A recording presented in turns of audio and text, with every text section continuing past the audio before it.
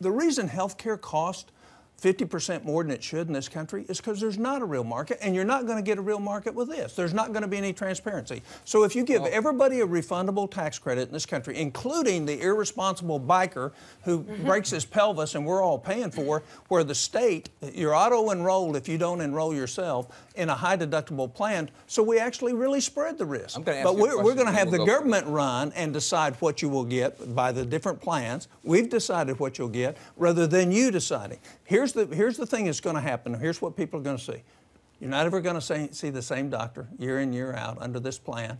You're never going to have the same care. You're never going to have the same access. It is not going to happen. Well, let's let your colleague respond. Time out. First of all, in Michigan, right now, there are 43 different plans. All we're talking about is allowing small businesses and individuals to go into an insurance pool so they can get the same kind of rate, have the same kind of clout as GM. The small business pool isn't even available right now. Yeah, it is coming online, and the folks can go online now. In another month, they're going to be able to sign up. There is no evidence, zero, that folks are not going to be able to see the doctor that they want to see. None. Ask the folks in Massachusetts. Well, let me give you the evidence. Not true. In the not evidence, true. In New Hampshire, not true. 12 of the main hospitals aren't even in the group. So if you live in New Hampshire, here's 12 hospitals you used to be able to go to. You can't go to any of them now. Well, all I can tell you is that across the country, first of all, so there's no proof. You just said there was no proof. Michigan, that is true. Not true. I have no idea what's happening in New Hampshire right now. Idea. That's why we're making claims that aren't accurate. In New Hampshire, maybe we need to kind of figure out what they're doing in New Hampshire. Well, but all I can tell you they've been on the group. Michigan, let me give you that is not true. Well, let me give you a better example, and you tell me what's wrong with this.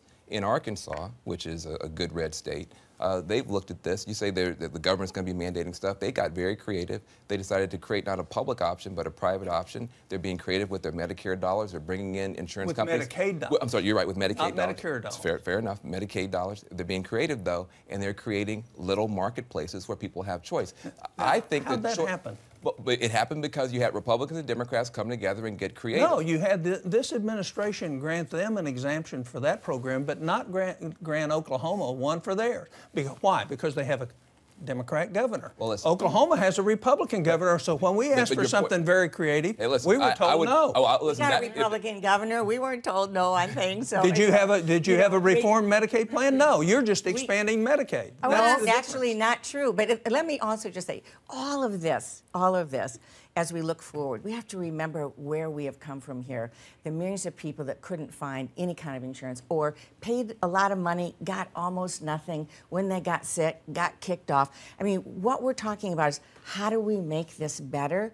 I'm not even suggesting that this is perfect. You know, we don't need to work on I know things it's together. Not perfect. But I can tell you it's a whole lot better than what tens of millions of Americans here's the assumption. have, and women who've been discriminated against on their rates, who haven't been able to get preventative care, here's who haven't been able to get behind what you're saying. Thank you. Is that the government can buy your health care for you. This is not about government. Oh, yes, it is. No, it's not. That's why it's cost $1.3 trillion over the next 10 years. You are going onto a website government. and you are going to pick out your own insurance policy. You're not going to. You have to, Senator. You have to. You have to. Listen, that's an offense.